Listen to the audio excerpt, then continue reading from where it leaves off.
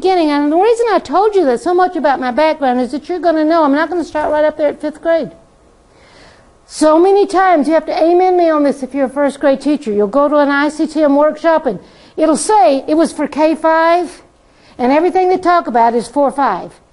And then they say to the K and first grade teachers, now I know you can bring this down to your level, you know. And of course they can, because early childhood educators can. But now I'm going to say we're going to start down here. And 5th grade teachers, I know you can take this up to your level, because we're going to start. The reason that the empty number line is not used as much in this country is we don't know how to start with it. We pull it out as if, you know, it's in the closet. We pull it out and the kids say, oh, that didn't work, and we throw it away.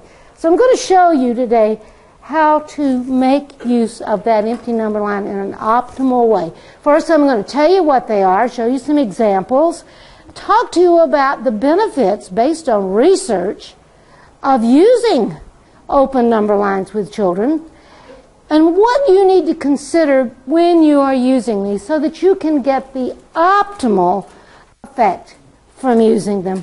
And then how can you assess that effectiveness? Because that's a very important question.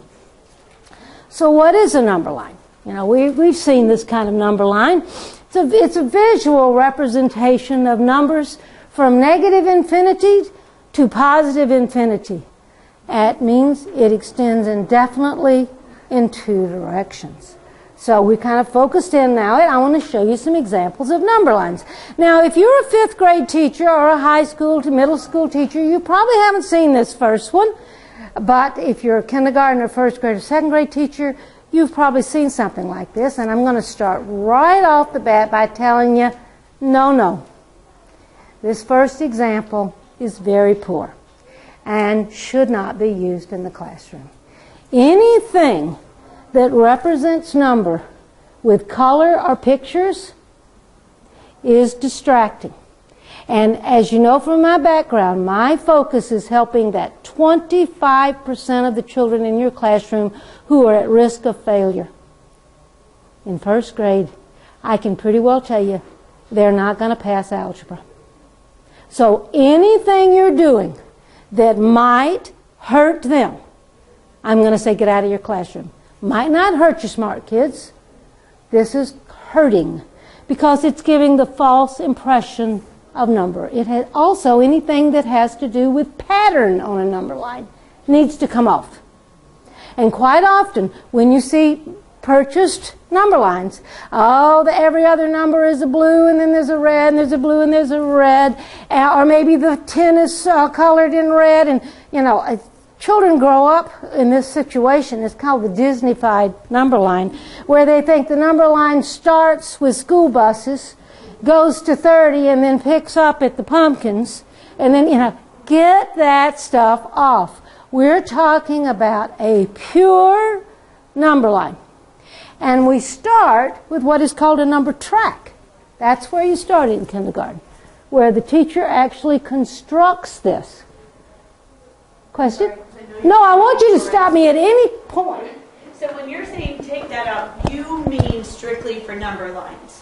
Like other visual representations of numbers is not what you mean? Each one I'm going to address separately. There are quite a few visual representations that are produced by companies that know something about you, and I'm going to talk to the primary teachers right now, and I'll probably encompass a few of the elementary teachers as I say this. They know that you have a cutesy-poo gene. They know it's embedded. And so they make the cutest stuff you ever saw knowing you're going to buy it. So you need to watch every single thing that is produced in mathematics and say, is this an accurate representation of the number system? And we're going to come in just a few seconds to the most overused, wrong representation of the number system, and that is the 100 chart. And we're going to talk about that and all the danger of using a 100 chart with children.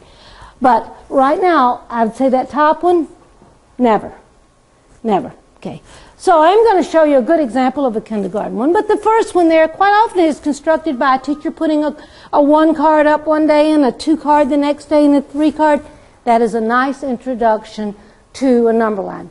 That kindergarten teacher is building the idea of a number line. The children are constructing the number line with the teacher. However, something we quite often find out is that you see the same thing in first grade. The teacher's doing the same thing in first grade. The teacher's doing the same thing in second grade.